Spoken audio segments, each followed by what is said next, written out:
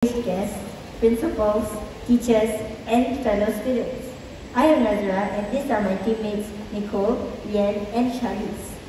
So our team has constructed a thermo-acoustic engine and investigated its possible uses. So a thermo-acoustic effect is the conversion of heat energy to sound energy or vice versa. When the air in a specific region of the test tube is heated, it expands and moves away from the heat source. As it moves to its adjacent regions, the air cools down and contracts. So this expansion and contraction of air in the test tube produces a wave. By heating the air at the correct region in the test tube, it is possible to produce a standing wave that has a resonant frequency. In doing so, we can produce a sound that has a large amplitude, which we observe as a loud sound.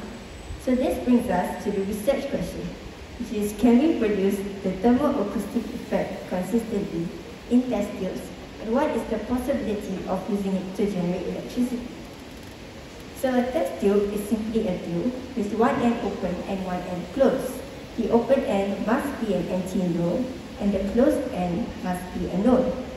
So from the theory on standing waves, for the second harmonic, if the test tube has a length of L, we can see that the first antinode is formed at the length of L/3 from the closed end of the test tube.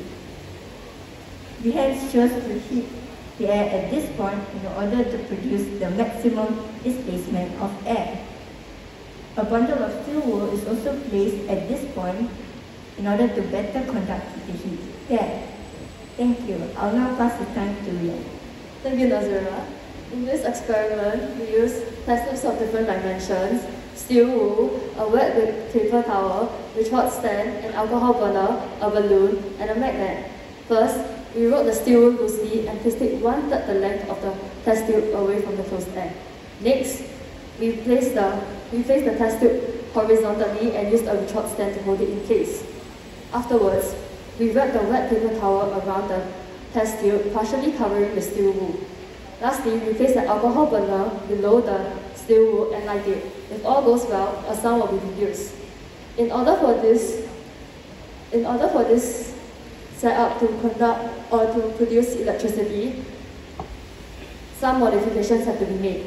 The steel wool has to be placed closer to the mouth of the test tube, and the rubber membrane from the balloon has to be placed around the mouth of the test tube. Lastly, a magnet has to be placed in the center of the rubber membrane. I will now pass the time to Nicole. Thank you, Lian. So this is our results. Based on our results, we have observed that there are several factors that affect the production of a standing wave with a resonant frequency, such as the dimensions of the test tube. The dimensions of the test tube need to be in a ratio between 8.75 to 10 in order for there to be an audible sound. A large diameter in the test tube may produce a distorted wave, thus an audible sound will not be produced.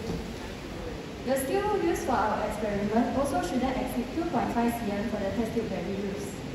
The steel needed to be as porous as possible and yet occupy the full diameter of the test tube. The possible reason for this is such that the air passes through easily and minimizes disruption caused to the production of a standing wave while producing heat to the air. Now I'll pass the time on to Charlize. Thank you, Nicole. For the modifications, we attached the balloon around the mouth of the test tube and the magnets in the middle of the balloon. We also shift the steel wool forward. And through this setup, we observed that the magnet needed to be tapped to start movement before it could vibrate. However, the movement was strong and attracted the steel wool, which didn't allow the vibrations to last for long. This is a limitation that we look forward to improving on. So in conclusion, we aim for our setup to be a reliable method in generating electricity through thermoacoustics. The vibration sound waves can move the magnet and possibly produce electricity through electromagnetic induction. We would like to thank our school for giving us the opportunity to participate in this competition. Thank you, everyone.